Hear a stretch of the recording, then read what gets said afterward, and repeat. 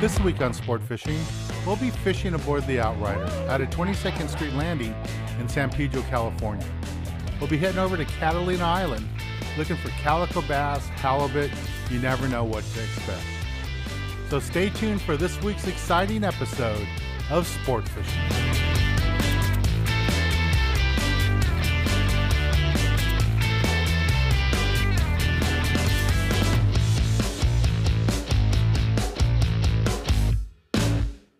I'm Dan Hernandez and I live to fish. That's a nice vermilion right there. Yeah, this is what fishing's like. I have been fishing along the Pacific coast my entire life. Let me bring you in the action and share with you some great fishing tips along the way.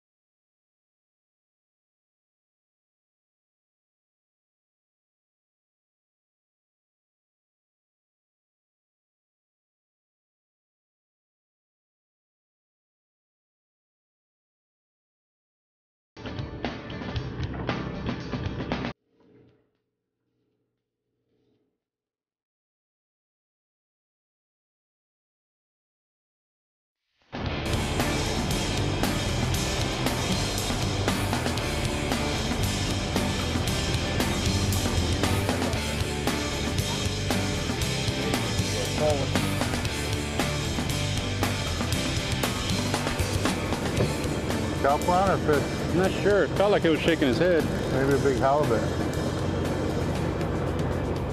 Let me know if you need a gasp. Is it shaking its head at all? Just kelp. No, not anymore.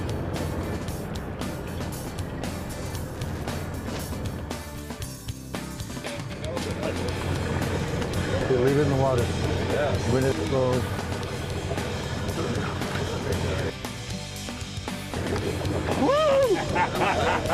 All right.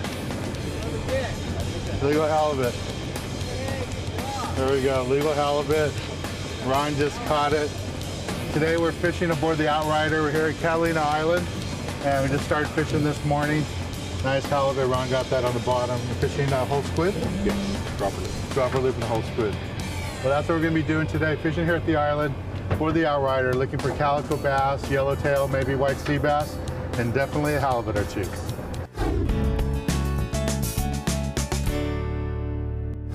Hi, my name is Mike Shaw. Welcome to the Cabrillo Marine Aquarium.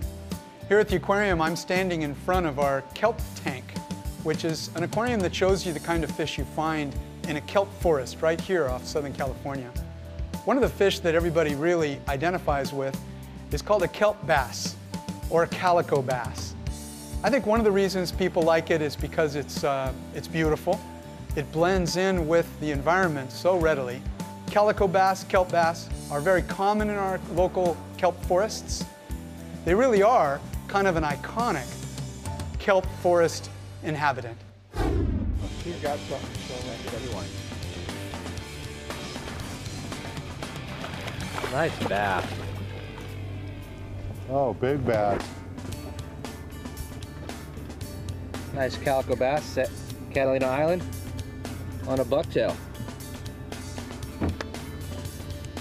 There we go. Just got bit on a bucktail. I don't know if it's a bass or a blue perch. Let's see what it is. Nice calico.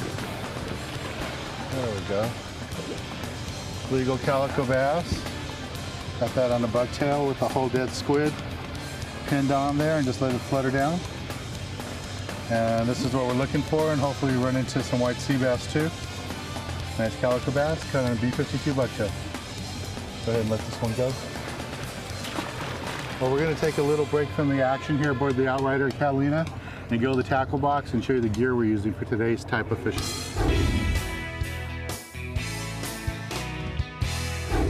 This week in the tackle box, I'm going to talk to you a little bit about what we're doing today. You know, we're fishing over at the island, looking for calico bass, never know what to expect, maybe an exotic or two. But because we're targeting the calicos and we have live squid for bait, I really like to fish with the bucktail. And this is a bucktail right here. And they work really good. The big advantage with using a bucktail is I know exactly where my bait is at all time. If it's laying on the bottom, I know that's where my bait is. And as I wind the lure up a little bit, I'm picking that lure up off the bottom, working it. I know exactly where it is. I know that sounds a little weird, you know, why does it matter? But it's really important. If you're fishing with a sliding sinker, maybe your sinker's all the way in the bottom, but your bait could be anywhere from 5 feet to 20 feet off the bottom. You don't know where it is. With the bucktail, as that bait is falling to the bottom, I know that there's lots of slack out there, and as that lure's falling, fish picks it up. I know exactly where it is, and I can set the hook, and I get an idea of the depth that the fish are hanging out in. I can target that depth over and over. If it's right on the bottom, off the bottom 10, 20 feet, or up on the surface, I'll get a good idea by the way this bucktail falls.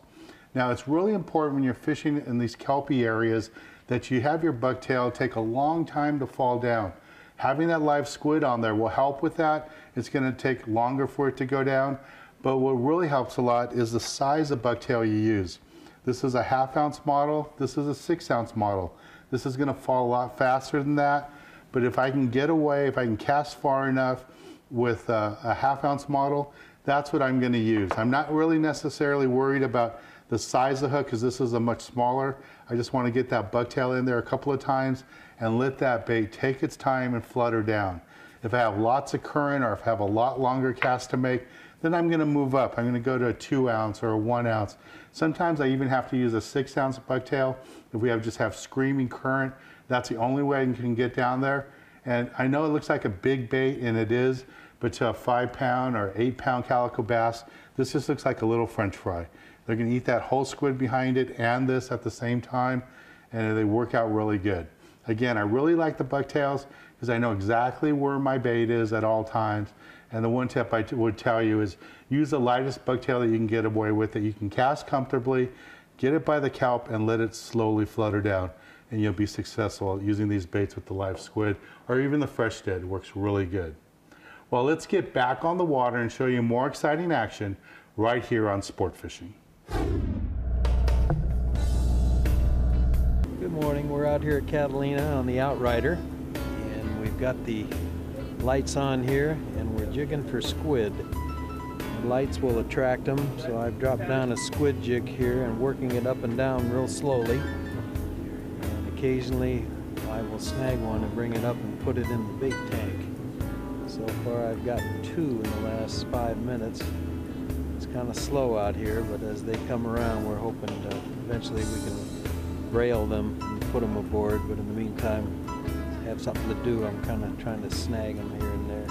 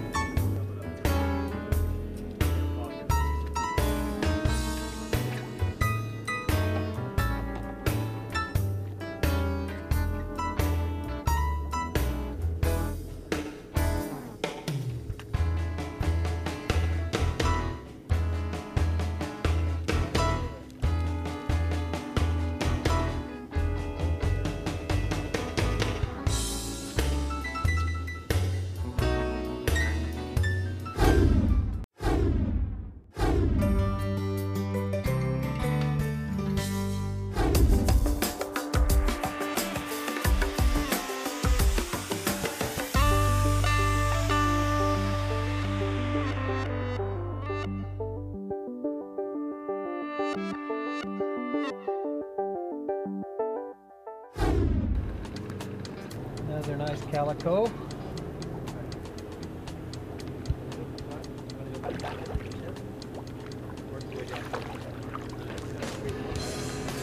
Yeah, beautiful calico out of Catalina.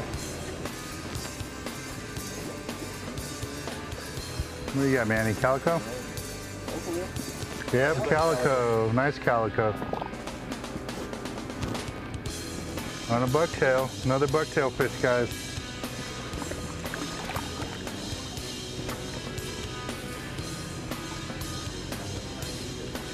Nice, way to fish them today. Half-ounce bucktail equals calico bass. Catalina Island. There we go. We got one going here. There it is. In that green bucktail. That's a nice calico bass right there. Beautiful fish, and you see it just devoured that bucktail. He ate it pretty deep. We'll probably have to keep this one. Nice legal bass. Egg.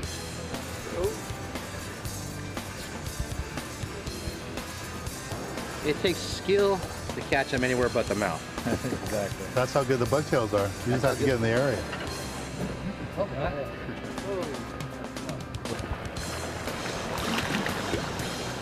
They're waking up. Loving with this legal. for the calico bass here.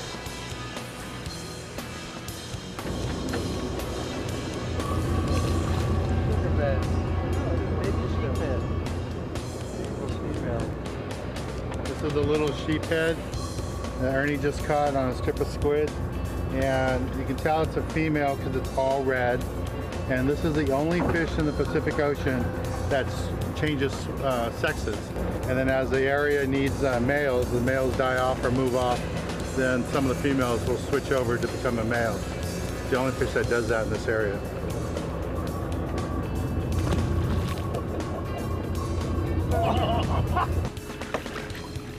That is a big fish, Manny. Nice, nice calico bass.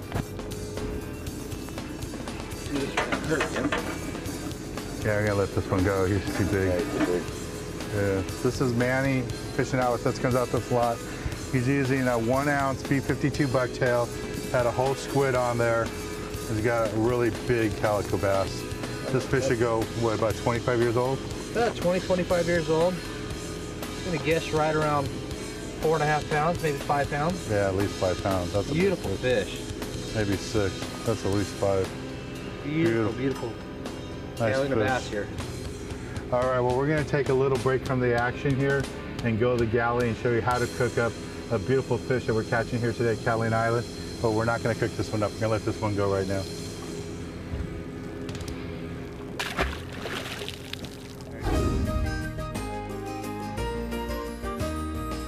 Standing next to me is Chef Keith Allman. He's done cooking segments with us in the past, and he's back to join us again. Hey Keith, thanks for coming back. Thanks for having me. So what do you have for us today? Today we're going to do halibut wrapped with asparagus and bacon skewer with a spicy lemon teriyaki sauce. Ooh, that sounds interesting. So I have a few here. Now, the first thing that's important is you want to soak overnight, or at least for 4 to 6 hours, your skewers in water. This keeps them from burning on the grill. Okay. All right, so I have one here. Here's some halibut and some bacon. This is just a half piece of bacon. You can be a little bit generous on your cubes. You don't want to make them too small because this is all going to shrink after you cook it. So I have about a 1 inch by 1 inch cube. Some asparagus. Wrap it up with a half slice of bacon. Skewer. Let's make our sauce. So I have about a cup of teriyaki sauce. Add a half lemon.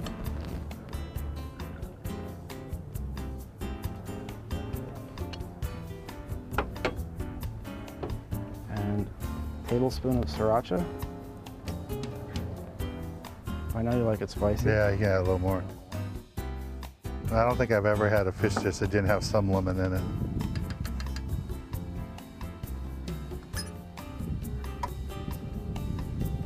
Okay, the next step is let's baste them a little bit. Now we're ready to put them on the grill? Yeah, we're ready to put them on the grill. Grease the grill a little bit. That's just going to keep the fish from sticking? Mm-hmm.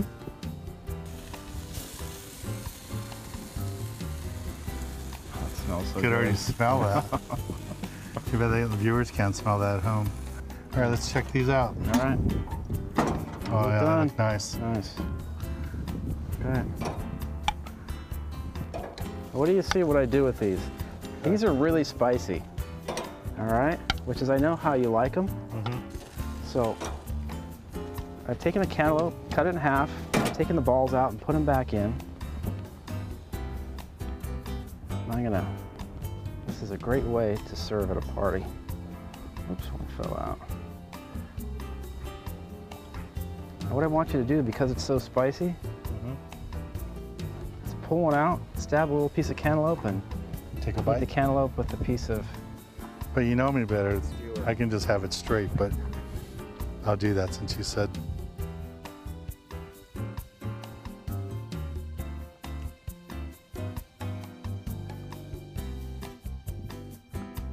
That's good.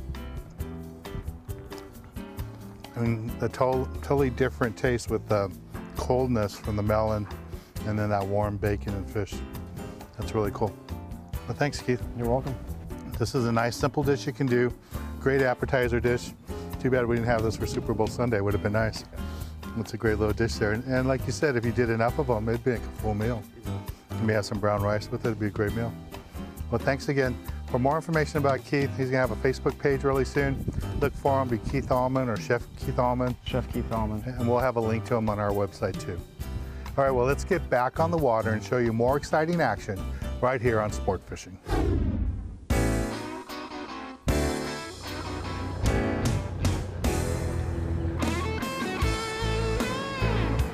Here we go. It's a perch.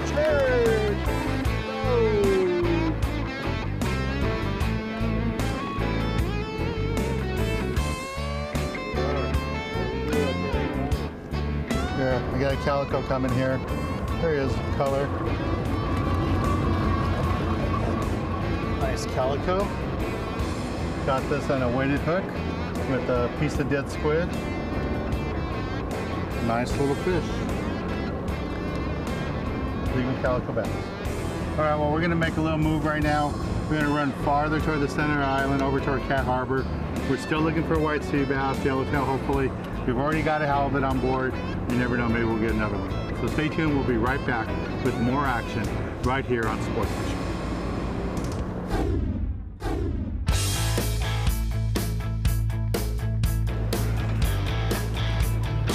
My name is Captain Dave Cottle here on the Outrider. We're fishing Catalina Island. We're here in the middle of the back of the island here at Cape Cortez, fishing calico bass, white sea bass, and yellowtail. All it. Ready? Perfect.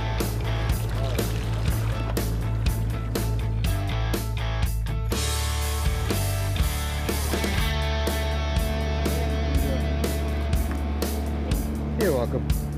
Or guitar fish.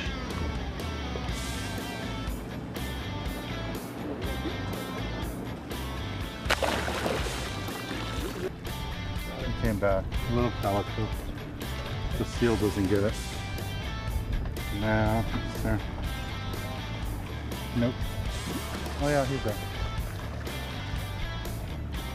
Let's see what we got here.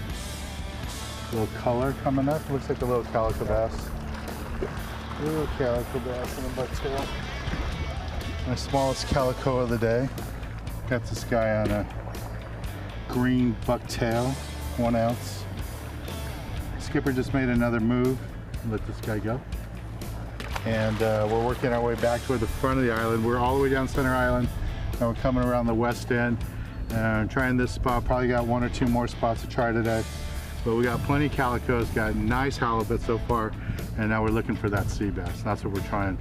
I'm still staying with the bucktail, but we are getting some fish on the live sardines. I shouldn't say we're getting fish. We're getting bit on live sardines. That's what we're looking for right here. All right. Talk them through it. Nice and smooth up. See coming up close? All the way up. All the way up. Yeah, coming all the way up. White.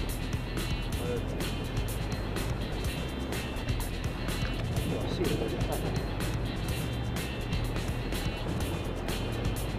Bat ray. Oh, it is a bat ray.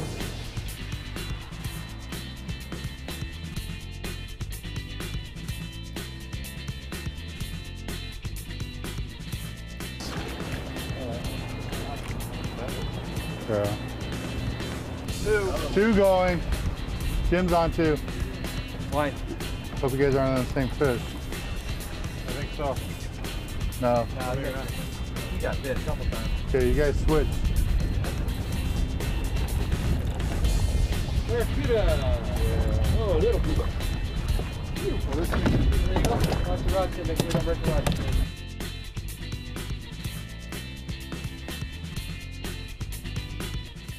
Ooh, nice piece of kelp. I can help you out with that, sir. Thank you, sir. You're very welcome. There's only 40-pound limit of these you can have in the state of California. He's got the fish, we got the noti.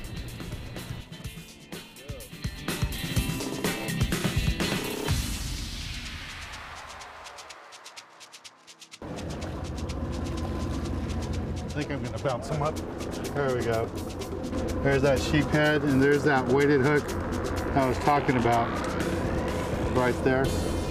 And this one's legal. I'm gonna go ahead and cook this guy up. You can steam these and they taste like crab meat. It's really good eating fish. Great eating fish. Well, we're gonna take a little break from the action. When we return, I'll be giving you this week's tip of the week.